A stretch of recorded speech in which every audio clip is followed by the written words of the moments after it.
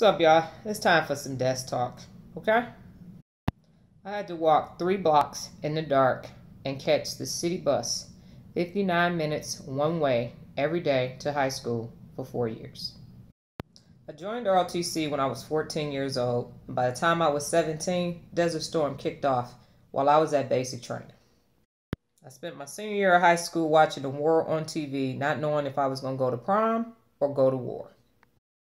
I went to college on an ROTC scholarship that didn't pay for room and board, so I had a bunch of suck-ass jobs. In the Army, I woke up every day at 3 o'clock in the morning and trained privates for 13 months, and I was working on my master's degree and graduated with a 3.8.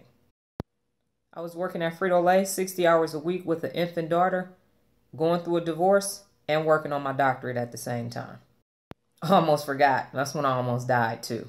Yeah, and still finished the program in 4 years. I don't know nothing about no shortcuts, no quick fixes, no workshop, no training, no none of that crap that's going to get you ahead.